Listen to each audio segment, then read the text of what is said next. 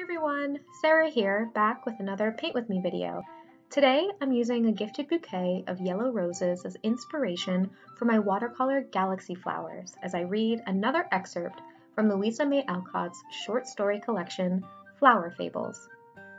If you're interested in learning more about Flower Fables or Louisa May Alcott, I've linked my first Paint With Me video up in the cards. You can also check out additional reading suggestions in the description below.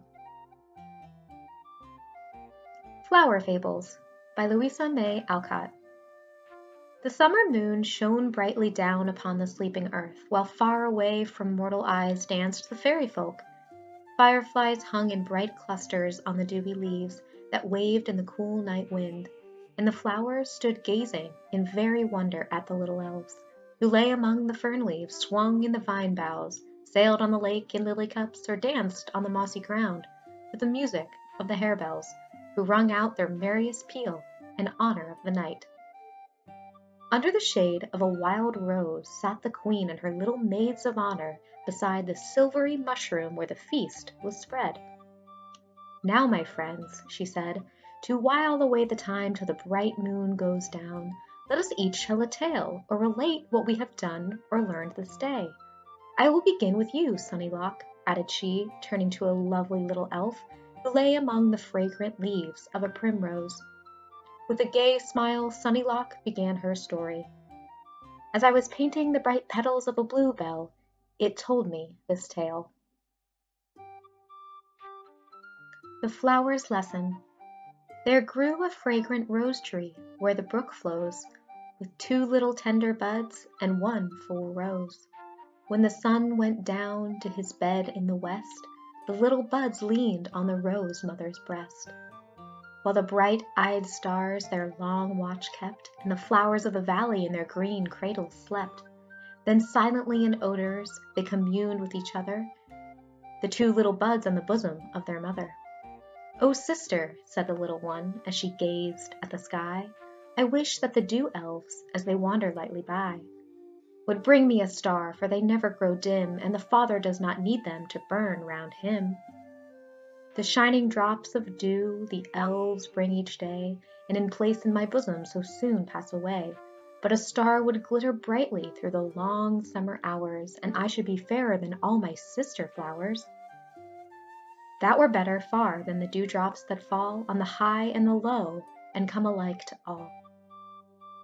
I would be fair and stately with a bright star to shine, and give a queenly air to this crimson robe of mine." And she proudly cried, "These fireflies shall be my jewels, since the star can never come to me." Just then a tiny dewdrop that hung over the dell on the breast of the bud like a soft star fell, but impatiently she flung it away from her leaf, and it fell on her mother like a tear of grief, while she folded to her breast with wilful pride a glittering firefly that hung by her side.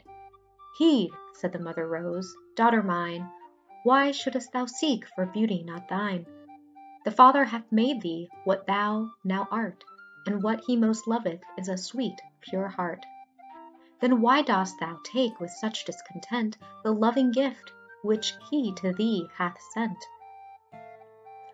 For the cool fresh dew will render thee far more lovely and sweet than the brightest star. They were made for heaven and can never come to shine like the firefly thou hast in that foolish breast of thine. O my foolish little bud, do listen to thy mother, care only for true beauty and seek for no other. There will be grief and trouble in that wilful little heart. Unfold thy leaves, my daughter, and let the fly depart." But the proud little bud would have her own will, and folded the firefly more closely still, till the struggling insect tore upon the vest of purple and green that covered her breast. When the sun came up, she saw with grief the blooming of her sister bud leaf by leaf, while she, once as fair and bright as the rest, hung her weary head down on her wounded breast. Bright grew the sunshine, and the soft summer air was filled with the music of flowers singing there, but faint grew the little bud with thirst and pain, and longed for the cool dew, but now 'twas in vain.